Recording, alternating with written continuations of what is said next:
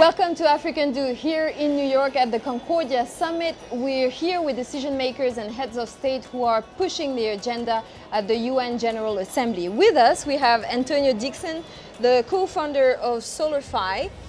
You're actually working on fighting climate change. How is your company working on that? Well, we're making solar-powered charging stations for people in rural areas. We're empowering women entrepreneurs to be able to charge mobile phones in their community. It's like a business in a box, and that business in a box is 7 feet by 7 feet by 7 foot, all solar powered, has refrigeration inside, and then we also have TV screens which are tackling the SDGs from an educational standpoint. So everything is renewable. Many of the solar panels that we use, they're actually being restored from broken solar panels or used solar panels that people no longer use. We're fighting the SDGs in multiple ways. One of the things that we're looking forward to now is utilizing healthcare and the SDGs as well as solar energy. And the way we're doing that is we're creating solar-powered mini clinics, which will be enabled with IoT and artificial intelligence. Microsoft has just come out as a partner.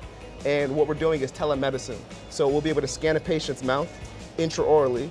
That patient can now send that data up to the cloud. That goes to a doctor here in New York, and that doctor can treatment plan and diagnose and help patients from a distance. What we find that happens many times is doctors in the rural areas, they want to get to the city center, and the doctors in the city center, they want to go to Europe.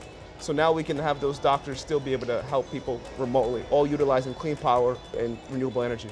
Do you think that technology is actually going to change Africa?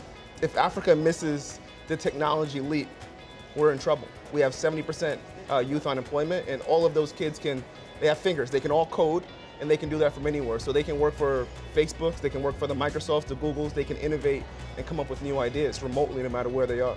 So the future of Africa is technology. Thank you so much, Antonio. Stay with us on African Do. Get the conversation going on Facebook, Twitter, LinkedIn.